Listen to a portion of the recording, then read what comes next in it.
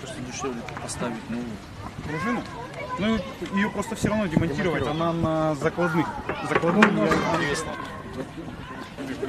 Пожалуйста, пойдемте.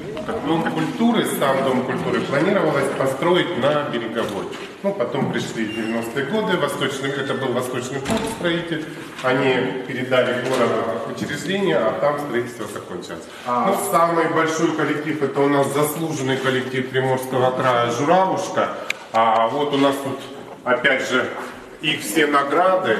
Да, до этого здесь были от яичных ячеек.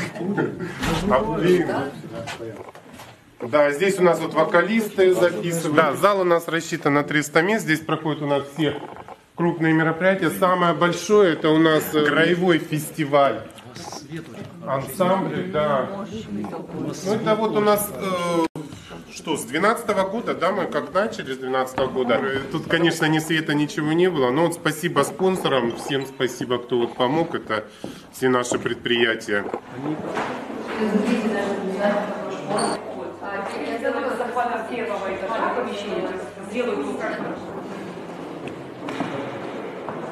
Сделать всего, ну, не все сразу, вместе.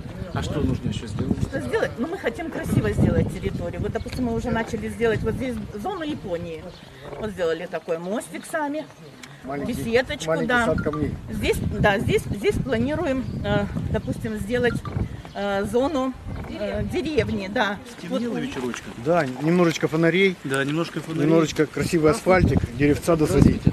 И было бы вообще замечательно. Потому что это как раз у нас вот нету здесь нигде людям гулять. И мы же будем показывать эскиз, а они будут свои предложения вносить. Я думаю, надо организовать.